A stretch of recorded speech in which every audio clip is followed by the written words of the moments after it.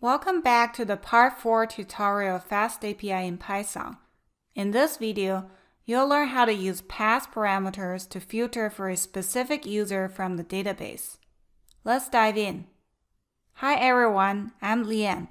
Welcome to Just Into Data, where data science and data engineering materials are shared and made simpler for you. So, we'll continue from the previous code. We've set up a get operation for the past users to return all the user information from the database. What if we want to look for a specific user only? Let's add another get operation with the pass parameter. We'll copy this get operation, paste it below, and modify based on it. Within the pass here, followed by users, we can add slash, then curly brackets. We can put a variable called username. This username is a pass parameter or pass variable. The curly brackets represent placeholders of strings. This is the same syntax as formatting strings in Python. Then, the value of this pass parameter, username, can be passed as arguments to the corresponding function below. Let's also change the function name to getUsersPass. This change is optional, but it's more clear to use different function names for separate operations. So within this function, let's use the pass parameter as argument here, username. Then we can remove this line of code. Instead of returning all the user information, we can get it to return for the database UserDB, square brackets, filtering for the key of username. Recall that UserDB is a Python dictionary, so filtering for its key of a specific username will return its corresponding value, which is the inner dictionary with information of such user.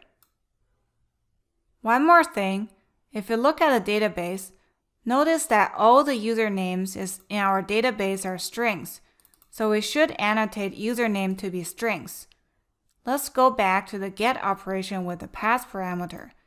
Within the argument of the function, we can add :str for string. So we're adding type hints here. We're telling Python that this parameter should be a string. We've talked about how FastAPI works great based on the standard Python type hints in the first tutorial. This is the main place to declare type hints with FastAPI as function parameters. Besides str for string, we can also use other standard Python types such as integer, float, and bool, and even use our custom defined types. We'll see examples in the later tutorials. Here are a few benefits for using type hints with FastAPI. First, FastAPI will automatically convert the requests to the required type. And when the data is invalid, FastAPI will generate automatic errors. Also, as we type more code, the editors like PyCharm provide support such as type checks and auto-completion. It's hard to see all these benefits since this example is too simple. We'll talk more of it as we write more code in the later videos. And that's all for the code. Let's save and run this.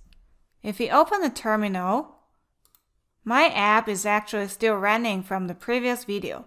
If yours is not, you can use the same uvcorn command in the previous tutorials. So we can go to the browser and type in /docs to look at this Swagger documentation. Now there are two get operations. The first one is the same as the previous video. It's for requests sent to the pass of users. The second get operation is what we've just added. It goes to the pass with /users/pass parameter of username. Let's expand it and try it out.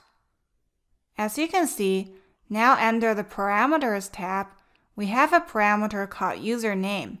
It is a pass parameter. It has to be a string, since we've declared it as a string. You can see that there's a small red print says required, so we must put a string in this box before executing. Let's do jack. which is a username in our database, and execute. You can see the request URL has path of /users/jack, so that placeholder of username has been replaced by the string of jack.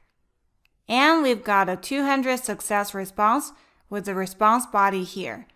It is the user information for the username jack. Great! We can again try the operation in the browser directly.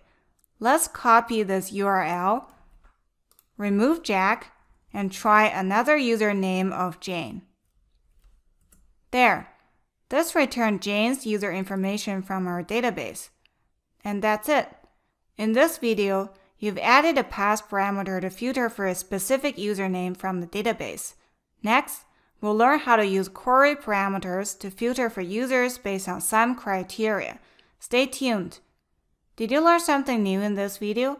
If so, make sure to subscribe to our YouTube channel. Just click the subscribe button below this video right now. If you're interested in more data science tutorials and courses, please head over to our website justintodata.com. Thank you and see you in the next video.